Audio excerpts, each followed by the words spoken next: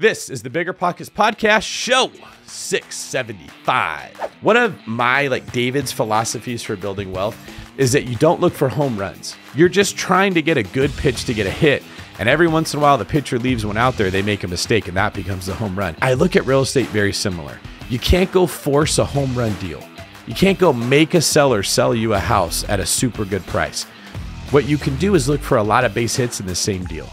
And that's how I put my portfolio together. Hey everybody, this is David Greene, your host of the BiggerPockets Real Estate Podcast, here today with a Seeing Greene episode. If you couldn't tell from the green light shining from behind my head, does it look like I have a halo? Do you think Beyonce would include me in one of her songs? I hope so. In today's episode, we take questions from people just like you that are BiggerPockets fans that want to know what they should do in their situation, get some clarity on the next best step moving forward, or try to figure out how to maximize the opportunity that they have in front of them. And we have some great questions and answers to share with you today. Just a bit of what you're going to get as you listen to today's show.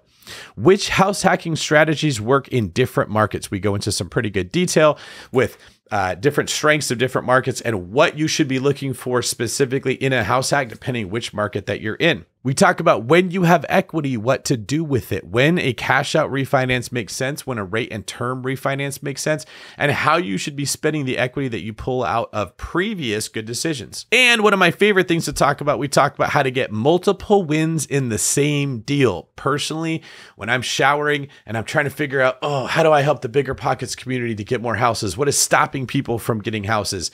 I think about people are always trying to hit a home run in one pitch. They're waiting for this unicorn of a deal that they heard someone talk about on the show that very rarely ever comes around. And they spend 6 years hoping that the perfect deal comes around and then nothing does. And they've lost 6 years of loan pay down, 6 years of rent growth, 6 years of equity. It's terrible. So I get a chance to answer this question by helping the person asking the question to look at properties and say, how can I get several smaller wins in one deal that stack up to more than one big win? So you can be buying more real estate, you have more options, and you're not waiting for the unicorn that very rarely ever comes. All that and more in today's episode. Today's Batman voiced quick tip is I am a huge proponent for pursuing excellence in your life, specifically your vocation. I think so many more people would be so much happier if they woke up every day and lived it like it was the last day of tryouts and they were trying to not get cut. Part of being excellent is giving your best every single day, and it's looking to always improve, which is something that we at the David Greene team and the One Brokerage are always harping on. I harp on myself, and us at BiggerPockets feel the same way about. For instance, we are taking the Pro membership and making it even better every single time we talk. I'm not joking. Whenever I talk to anybody within BP, the question is always, how do we make Pro better? So my question to you, what are you doing to make your own life better? What are you doing to be more useful or helpful to other people around you? What are you doing to improve your own future? Are you on cruise control, hoping something happens to change in your life, or are you proactively looking to get better every day like we are? Hopefully you're getting better every day, but if not, that's the question to ask yourself every day when you're showering. All right, enough of that. Let's get to the questions. Before we jump completely into the show, I just wanted to give you a little bit of a heads up. We had Jonathan Greene on the podcast and asked him a couple questions to air specifically on Seeing Greene. So you're going to hear from Jonathan and my co-host Rob Abasolo, and then a couple questions in, I'll be jumping in to provide my commentary. Hope you enjoy. We have a special treat today because typically with the Seeing Greenes, we are getting a masterclass from David Greene. But today we are getting a masterclass from not just David Greene, but his long lost cousin, Jonathan Greene. So we got a question here for y'all today. If you guys can give us your most insightful answer. And I, depending on how prolific I'm feeling, I might even give a little POV too. All right, first question from Misha Parker asks, buy now or wait a few months for more of a market correction? What do y'all think? For me, it's always buy now within reason. I'm always looking. There's nothing that I even identify about a market that throws me off, hot, cold. I still think I can find deals because I look every single day and I know the data. So it's always a buy now, cautiously, as long as the numbers look good. The market conditions don't bother me at all. David? Yeah, that's sort of the way the question's posed is, do I buy or do I wait? And it's not the best way to look at it. It's more like, when the market is in the seller's favor, you're just going to spend more time and buy less. And when the market is in the buyer's favor, you're going to spend less time. You're going to be able to buy more. So it kind of comes down to the expectations of what you think you can get for the time you put in. I would say in general, there's overall two different kinds of markets throughout the country. We've got markets where prices are softening as either the sellers were very ambitious and priced their homes way ahead of the curve of where things were trending and they're returning back to normal, or there was not a great discrepancy in supply and demand. And now that demand has gone down, you're seeing an imbalance and prices are actually coming down based on fundamentals. So in that market, you're okay to wait a little bit longer because that will probably continue to happen. So if you can only buy one house, you got $20,000 saved up and you got to make a move, like it's okay to wait in a market like that. But many markets across the country, independent of these interest rate hike, are still red hot. Stuff is selling very fast. The supply and demand is just so off that waiting is going to make prices go up. So know the market you're in. Some of the markets where I'm seeing the prices sort of trending back down would be Sacramento. That's a big one. Seattle, I'm seeing that happen in pretty big degrees, especially in the higher price points. You've got some of like South Florida that's slowing down a little bit because it just got out of control, but don't expect to crash. There just is not enough inventory and there's still enough demand. But understand, like what we were saying, it's not just wait or buy now. It's not that simple. This is not stocks where the price goes down or the price goes up and those are the only variables. Like Jonathan said, you might find a deal that just at the surface looks mediocre, but you poke and probe and you realize, oh, I could get them down another $100,000 and that becomes a great opportunity. Rob, what about you? I don't know. I kind of, it's hard to say. Like I always liken this to like stock or crypto, right? Where everybody, when it is at the top, everyone says, oh man, as soon as it falls, I'm going to buy a bunch of it. And then now stuff is falling and everyone's like, ooh, I don't know. I mean, my dream came true with the price, but I don't think I want to buy it right now. But like real estate's kind of the same way. Like 6 months ago, we were all paying all-time highs. And now there is a little bit of a correction. Now everybody's like, ooh, I don't know. I don't know if I should do it. I'm kind of the person that I really believe that you got to take action. And so like Jonathan said, like take cautious action, right? Don't just get into a deal just to do it. Analyze it. If it fits your criteria, you should do it. Because at the end of the day, when you say, oh, I'm going to wait 6 months, 99% of people will never actually take action in those 6 months because they will have talked themselves out of it. So I think if there's a deal that fits your criteria, you should go for it. And if you want to know more information about which markets are trending up and which ones are trending down, I would suggest following Dave Meyer and the BiggerPockets State of the Market podcast, where they cover this exact topic in detail. All right, our next question comes from Janelle Pouchet. And Janelle says, what would you suggest to an investor who is currently battling a negative mindset and struggling to find deals? What say you, Jonathan? Well, negative mindset is always a product of who you're around. I mean, if you surround yourself with negative people or don't know any investors, you're probably going to have a negative mindset. People are going to be telling you shouldn't invest. You don't know what you're doing. You just need to get to more meetups, meet more people who are newer investors like yourself, and that will change your outlook. But also negative mindset comes from confidence, same as analysis paralysis. So the more you know, again, this can all be achieved through meetups, listening to podcasts, and making sure you find people you can trust. But I found that building relationships with other true investors, new and seasoned, as long as you have some value to add, will help you in both of those. Negative mindset's always about who you're around because you're not just doing it to yourself. Yep. I would say for someone in that position, the most important thing you can do is build momentum. Once you get one deal, 2, 3, they don't have to be home runs. You just get on base. You start to realize, okay, this isn't as scary as I thought. The analysis paralysis goes away. You get excited about it. Now you want to look at more deals. As you're looking at more deals, you get a better feel for what a deal actually is. And then the fear just sort of evaporates on its own. If you're trying to get a deal like what Jonathan gets or what you see Rob getting as your very, very first deal, you are setting yourself up for frustration. You don't have the skills they have, the resources they have, the network, the experience, none of the things that make someone really good at what we're doing. So set the bar lower. Start with house hacking. Buy a house in a great neighborhood in a really good location where there's a lot of demand, good school scores, low crime. It doesn't have to be the deal of the century, but it's a couple different units where you can live in one unit, rent out the other two, reduce your risk profile as much as possible. Give it a year or two and see how much equity you've created. That could be the down payment for your next 2 properties. And you've got a little bit of the experience of the training wheels of managing a property, what goes wrong in a house, how you fix it. You're just going to get exposed to this and it's not going to feel as scary as jumping out of an airplane into the ocean. It's more of kind of getting into the shallow end of the pool and letting you feel what that water's like when it hits your body. You know, I think you should open a sugar-free Red Bull, slam it, and hit the MLS and look for deals, man. I mean, honestly, just find a way to get inspired. Jonathan, I think you're totally right. It's all about who you surround yourself with. Typically, negativity comes from being around negative people. I mean, I have always found that.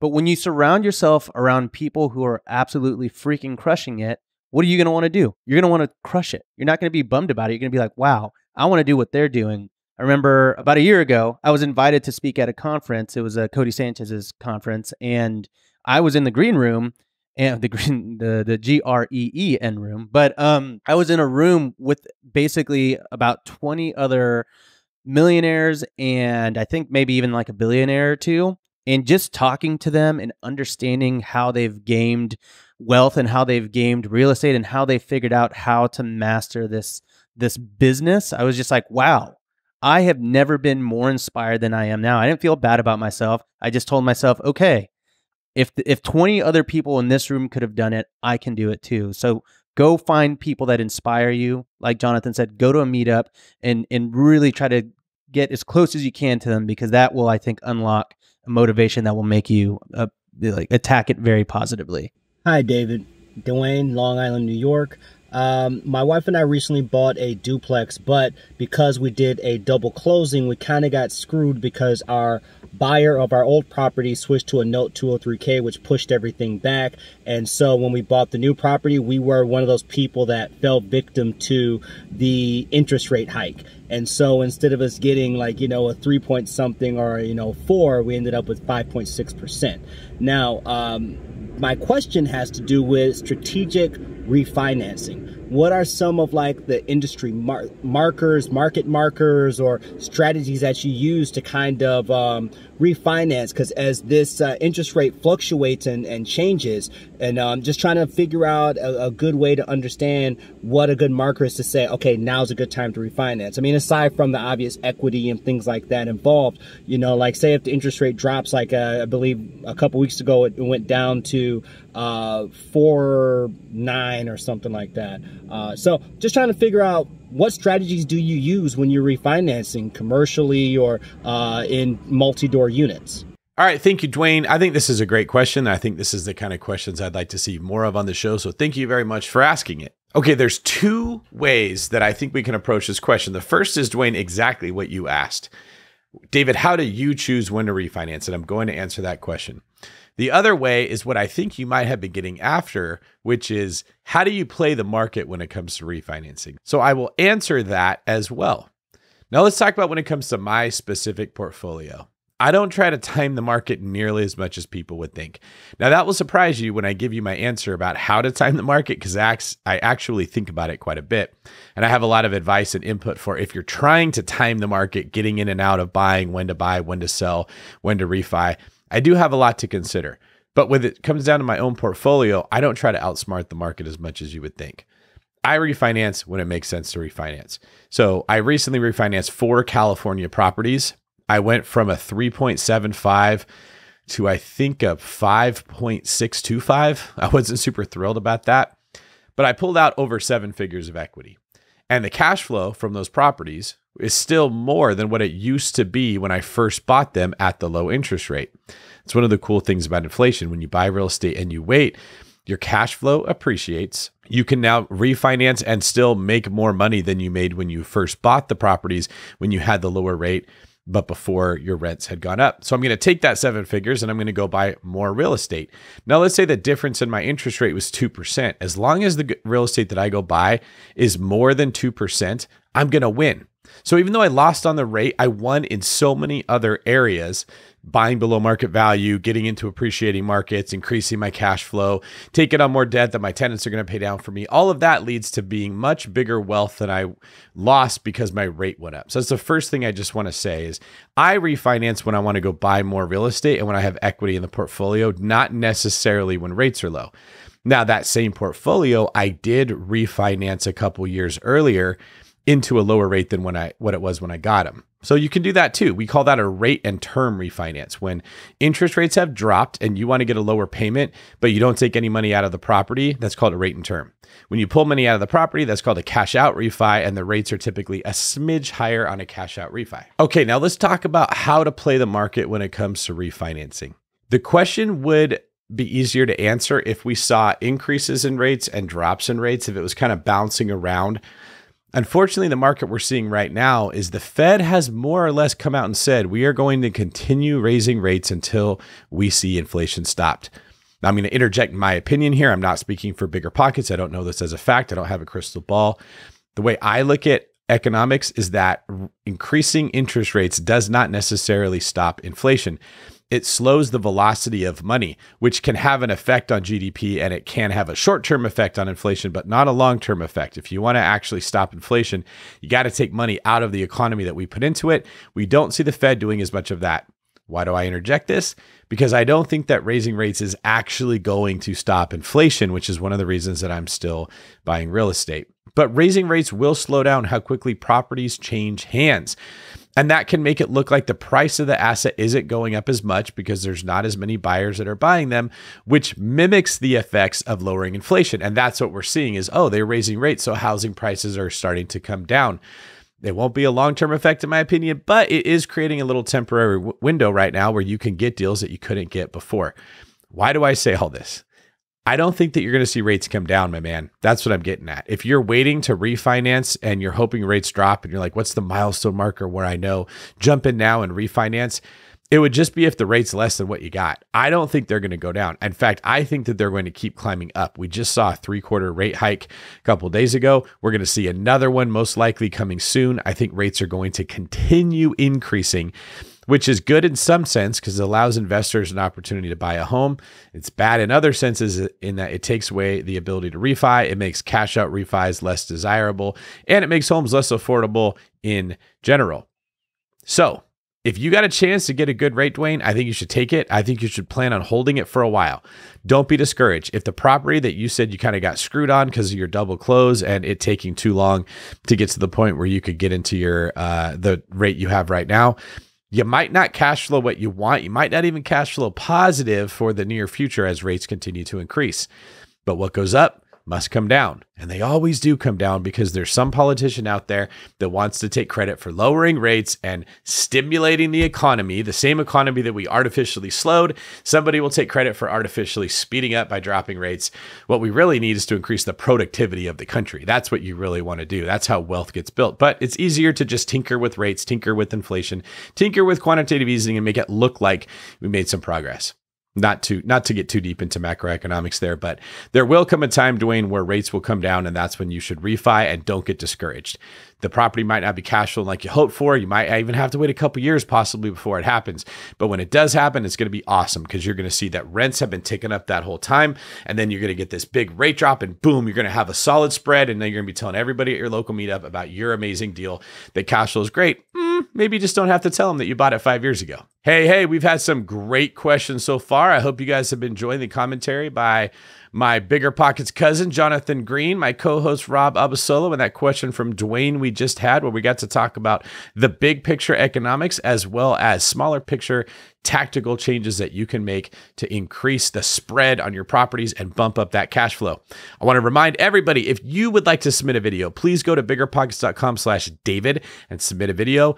Dwayne's is a perfect example. He asked everything he needed to ask. He put in all the details I needed, and it was nice, short, and sweet. There was even an airplane flying above while he was filming it that made a cameo into his video. Submit something like that. We'd love to get you on the show.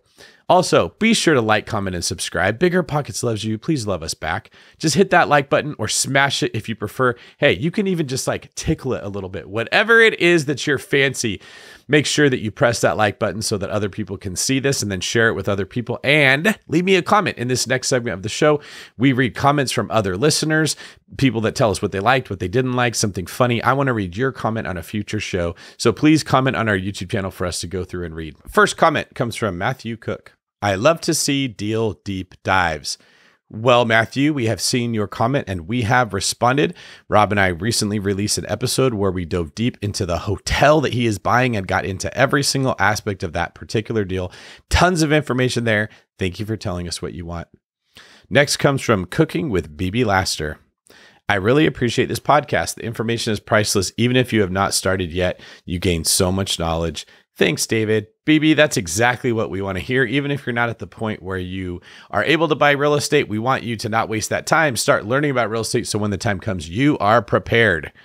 Next comment comes from Viraj Dance. Portfolio architecture phrasing. Google search results from the building architecture and infotech fields with one hit on wealth management. Similar mixed results show for investment, in quotes, portfolio architecture. Trying to be helpful as I love your playlist channel. Thank you for that, Viraj Dance. I can garner from your comment that you went searching for the phrase portfolio architecture because you heard me talk about it and it piqued your interest. Well, the good news is that I do talk about this. The bad news is that no one else does. You're probably not going to find hardly any information on this out there on the interwebs anywhere, because this information is typically only shared in the inner circles of very wealthy people. So you get around a bunch of Mark Cubans or people with huge portfolios, and they're actually talking about how this business protects that business, how this property makes up for weaknesses in other ones, and how to construct an entire portfolio.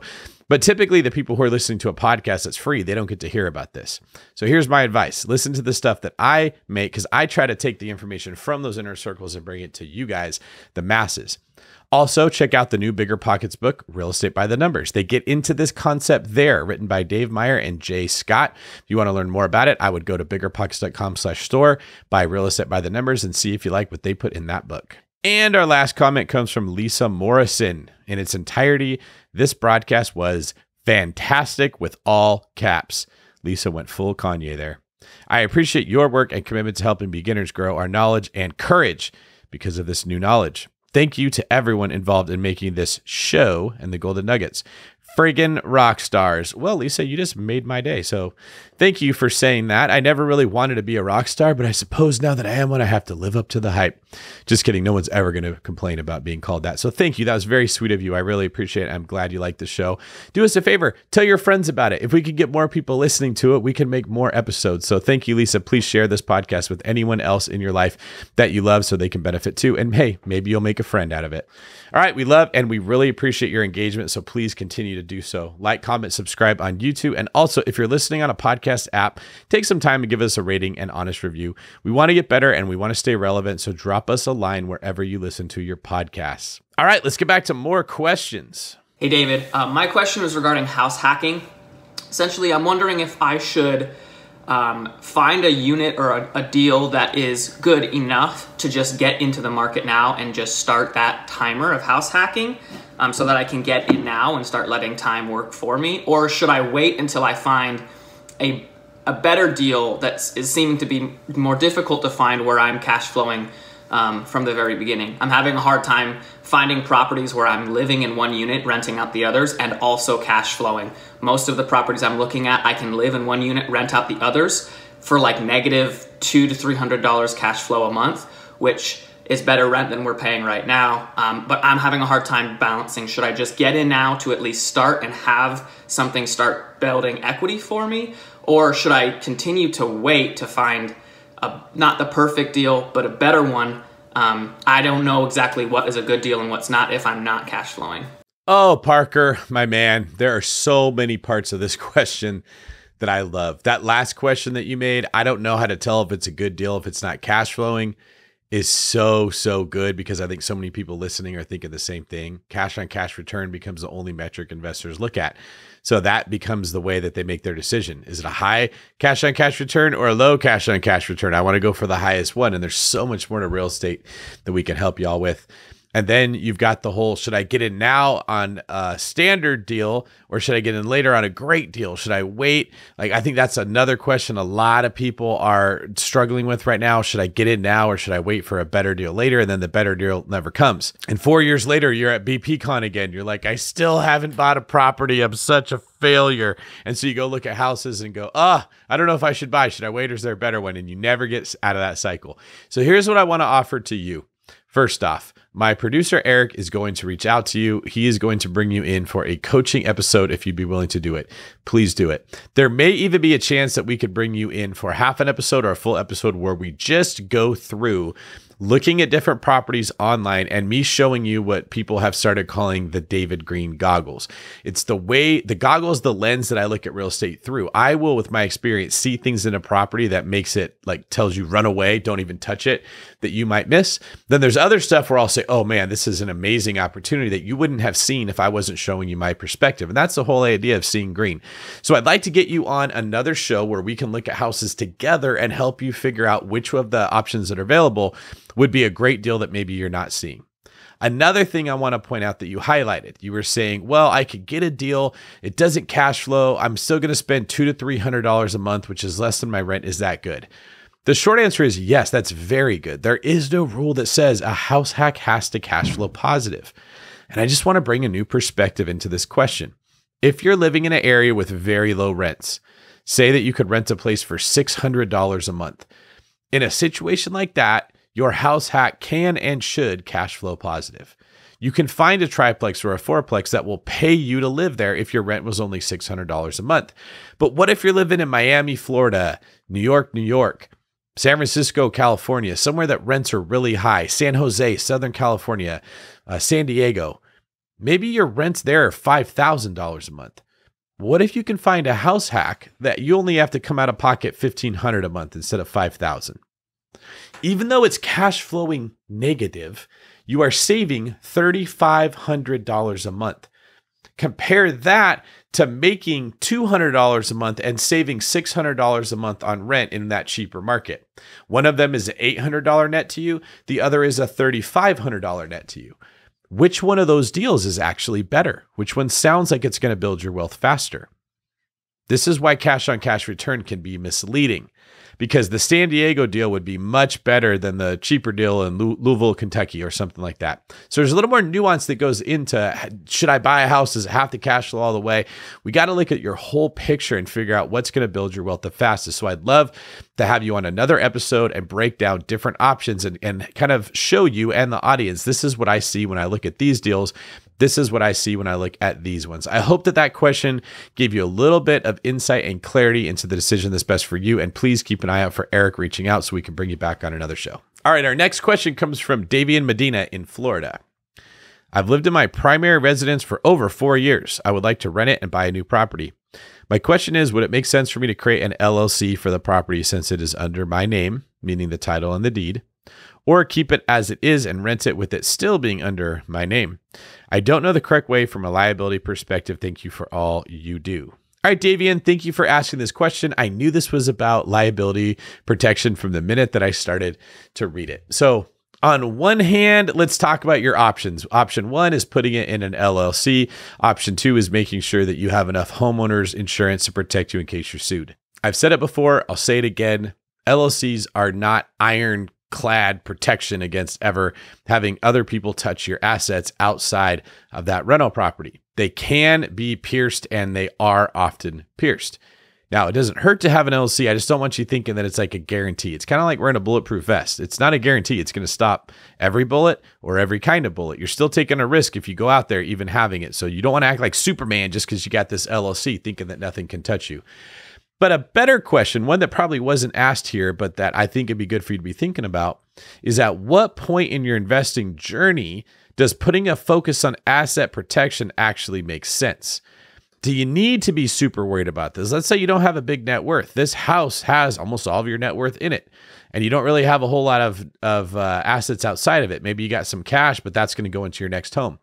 Well, do you need an LLC if you are sued and the judge rewards the tenant and they take the wealth that's inside of that one home? If you don't have wealth anywhere else for them to get into, it doesn't really matter. They can't take what you don't have. So that's one thing that I would think about. Another one is, I would say, people don't realize that homeowners insurance often will cover you in many of these cases, and you want their lawyers fighting against if you're sued, not you yourself. That's just something else to keep in mind, is these insurance companies pay professional lawyers that know how to do this very, very well, that are better suited to take this on than you. There's also a headache to opening a whole bunch of LLCs. I mean, when you get a really big portfolio, like when I talk about portfolio architecture, like I did earlier, yeah, there's a lot of wealth that has to be protected. And so it does make sense to do this, not because it stops people from getting at the wealth, but it more deters them from suing you in the first place if they can see there's not a whole lot of equity inside of this LLC. So that's what it comes down to.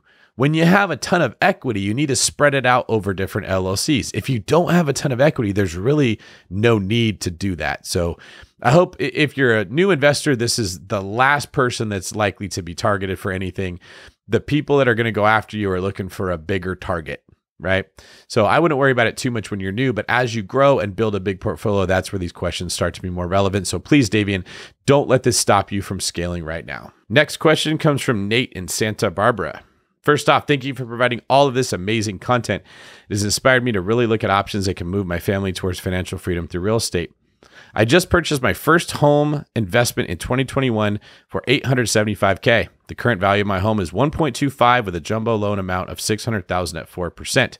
Well, first off, congrats on your equity going up. And second, I can kind of see where this is going because you're showing me that you've got a little under $500,000, maybe $400,000 of equity here. But oh no, even more than that. You've got about $625,000 of equity here, and you're at this 4% interest rate that you're not going to want to let go of. I'm looking for help with making the right decisions. This is a two-part question on financing my next investment and what my next investment should be. I'm looking to either refinance or use a HELOC to finance my next investment. Maybe there are other options I'm missing, but these were the two I was looking at. My investment was going to be a house hack or convert my garage into a short-term rental, which would pay off financing the conversion and eventually lead us to buy a new property and repeat the house hack strategy. Or should I buy a new property right now, move into this property and rent out my current property as is and slowly upgrade? Thank you. All right, Nate, I heard a person make a comment one time. They actually heard me make a statement and then they said this and it stuck with me. Might have been Brandon Turner. I don't remember who it was, but they said, millionaires don't ask, should I do this or that? Millionaires ask, how can I do this and that? And I think that applies. So you're saying you have two options. You could either turn your garage into a short-term rental, which would pay for the money that you spent to do it and pay off the HELOC funds that you used to do it, or buy a new property right now, move into that property and rent out your current property as is and slowly upgrade. Why can't you do both? In South Florida right now, the strategy I've been using is to buy properties that have big garages. There's not a lot of them. Turn the garages into ADUs that were either one bedroom or a studio, rent those out as a budget option, and then rent out the main house as a different short-term rental. No reason that you couldn't do the same with the house that you're in. So you could either do a cash out refi on this home, or you could get a HELOC on it. Convert the garage, you've got two different units. Now you've got two different units that can be rented out as short-term rentals or long-term rentals if you don't want to do the hassle of managing vacation properties. Then move into another house and house hack and make sure the house that you move into has the same options. See, one of my David's philosophies for building wealth is that you don't look for home runs, right? I played baseball when I was younger. It wasn't my favorite, but I did play it. And I noticed that the pitches you hit a home run off of, they're usually a mistake somebody else made. You can't go find that pitch. You're just trying to get a good pitch to get a hit. And every once in a while, the pitcher leaves one out there, they make a mistake, and that becomes the home run. Maybe a better analogy would be basketball. I noticed this. If I tried to force a steal, I would be off balance, and the guy that I'm trying to guard would be able to get past me, and now I'm actually in a bad position. Steals would come when the offensive player made a mistake. Steals just happen. I had to be in the right place and wait for the opportunity. I look at real estate very similar. You can't go force a home run deal. You can't go make a seller sell you a house at a super good price. What you can do is look for a lot of base hits in the same deal. And that's how I put my portfolio together. Okay, I'm getting this one a little bit less than market value. Okay, this one's in an area that's better than other areas around it. All right, this one has a pretty significant value add. I can add an ADU. I can add a garage. Oh, this one actually has rents that I can increase right away. Hey, this one has an opportunity to do something I couldn't do somewhere else, or it's in a better neighborhood in the better area, right? And if I can get 4 or 5 or 6 of these small wins in one deal, it ends up being bigger than the home run that somebody got on just one thing. An amazing BRRRR, an amazing purchase price, an amazing location. If I can put a little bit of that together in every deal, the deals are easier to find and my wealth builds faster. That's what I want to recommend to you. Do both. You could go buy a new property, move into that property. But when you're picking the one you're going to buy, I want you to choose a property that has multiple ways you could win. 2 ADUs, an ADU in a basement, a multifamily property in a grade A location where normally it's only single family homes. And before you move into it, I want you to convert that garage by putting a HELOC on the house, doing all the work, and then letting the income that comes in from both of the units being used as short-term rentals on your previous house, paying down your HELOC. Then go move into a house. You can repeat this again. Just keep it that simple. Do this one thing once a year, and in 10 years, you're going to be a multimillionaire from just executing with these principles. So thank you for asking this question. Don't ask, should I do A or B? Ask, how can I do A and B? And then send us another video or write us another question letting us know how this worked out. Thank you very much, Nate. All right, we have time for one more question, and this one comes from Daniel Picasso. Hey, David, huge fan of the show. I love your insight. You've guided me so much in my real estate investing career. Now, on to my question. I'm trying to be as quick as possible. I am wondering whether I should give up property management on my properties at this point. I'm very frugal. I think about things in terms of, oh, if I could give up, I make about gross rental income $9,000 a month in rent. So when I think of giving up 10% of that to a property manager, I'm like, oh man, that's 9 dates that I could take my girlfriend on. That's a round trip to Europe.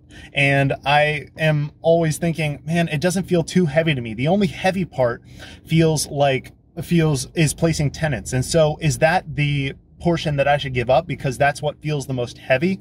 For context, I make between $200,000 and $300,000 a year as a traveling nurse. And so should that play into it? My dollar per hour cost for myself? Am I just being too frugal in my mindset? Is it limiting me? Should I give up property management on my properties? Should I do a middle ground by just having somebody place the tenants since that's what feels heavy? Thank you so much. I appreciate everything you do. And I love the BiggerPockets podcast. Hey, Daniel, first off, love the look of a dark car. It looks like he just climbed into the Batmobile to make this video, and I'm a fan. I also love the questions you're asking here, so let's see if I can answer them succinctly. First, yes, only give up the stuff that's heavy at first. If you enjoy managing the properties, you don't mind it, you don't have to let that go, but you should definitely be looking into someone that can supplement the work you're doing by placing a tenant. You might have a property manager company that says, hey, we'll take half the first month's rent to place your tenant, and we won't manage the property, and you can get rid of it that way.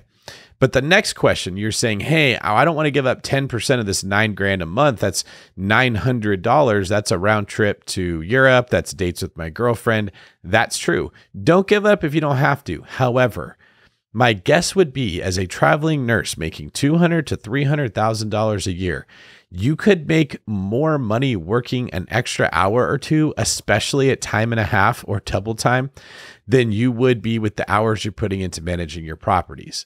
So I want you to think of it, instead of I'm giving up money, as I'm getting back time to use for a better purpose. So if you're spending 10 hours a month managing these properties, that's about $90 an hour. Can you make $90 an hour or more as a traveling nurse at time and a half? If not, just, keep managing your own properties. But what if you realize, well, I'm actually spending 20 hours a month. That's more like $45 an hour. I'm sure you're making more money than that. So if you can give up the management side and pick up more hours working, and we're talking about after-tax dollars, you actually came out on top. And this helps you in a second way, because not only does it immediately make you more money, but it allows you to scale when you've already got a property manager that's doing things the way that you want them to be done. When you get to 15, 20, 30 properties, there's no way you can be managing these, and you're going to have to give it up anyways. So why not give it up earlier and start making more money with that time, rather than waiting until you get to the point where you're at 20 properties and then being forced to give it up, and you've lost money for that whole time that you could have been making more, working more hours, getting more deals, doing something better. I also love that you're evaluating the heavy light thing, though. I think that that's huge. So short answer, get rid of the part that's heavy, the placing of tenants. And then longer answer is find a property management company that you can transition into paying so that you can work more hours. And then what I always said was, hey, I'm happy to pay your 10%. How many houses do I need before we can drop this to 8? When I get 4 houses with you or 5 houses with you, can we drop this to 8%? Most of the time they said, yep, when you scale bigger, we can go down. So my goal was to get to 5 in that market as quick as I could. get it to the better rate, and then I could kind of hit cruise control and go from there. Thank you for your question. Thank you for your hard work. Keep on that grind. Tell your girlfriend that she has got an ambitious boyfriend, and we'll see you on a future episode. All right, everybody, that is our show for today. I hope you enjoyed this, and more importantly, thank you for being here. Thank you for the comments that you leave on YouTube. Thank you for the videos that you submit. Thank you for trusting me with answering your questions. Thank you for all the kind words. And even more importantly, thank you for doing smart, good things with your money. I'm a big fan of people that invest it wisely so that they can have a better future rather than spend it frivolously and then complain all the time. So if you're listening to this, you just spent a good chunk of your time doing something that will help your future. I appreciate you. I appreciate your trust and your attention, as I know that you could be getting this information from many other places, but hopefully you see none are better than us. I will catch you on a future episode. Follow me at David Greene 24 or on YouTube at David Greene Real Estate, and make sure you share the BiggerPockets YouTube channel with anyone you know who is interested in financial freedom.